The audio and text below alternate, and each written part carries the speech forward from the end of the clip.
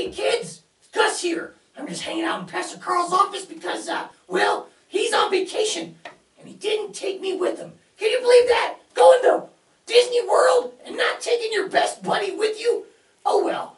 Well, since he's not here to get me out, I thought I would just help with the lesson today because I was peeking at the lesson and it's all about how to use your Bible. And sometimes you hear something like John 3:16 and you're wondering, well, what does that mean? How am I supposed to find that in that giant book? Well, I got some mail here today. It's a prize catalog, and I noticed it's got an address on it. It has the zip code, the city, the street, the number of the house, and I was thinking, you know, the mailman, he basically reads it backwards. He starts with the zip code, and then he goes to the city, and eventually the street, then a number. Well, it's kind of like that with the Bible verse. See, first, you read the Bible book.